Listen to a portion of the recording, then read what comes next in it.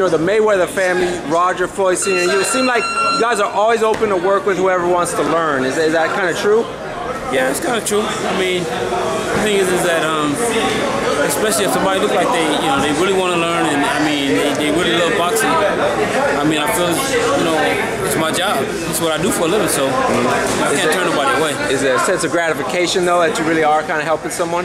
Yeah. I mean, I think that me being a trainer, as opposed to me being a fighter, I love being a trainer much more than I was ever as a fighter.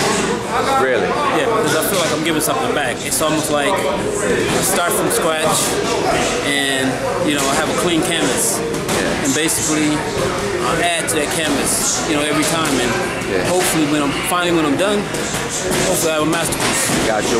When you first started being a trainer and you said, I want to try this out, what were those early days like? Was it a challenge, a transition?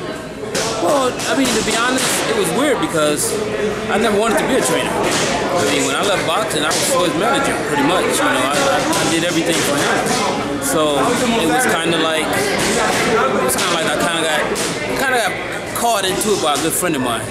My very first fighter was David Sample. Yeah, I remember. And David Sample, because I used to always go to his fights, and I always used to be yelling, and everything I would tell him to do, he would only hear my voice. And so he said, Jeff, you should train. You should be a trainer. I'm like, I should be no trainer.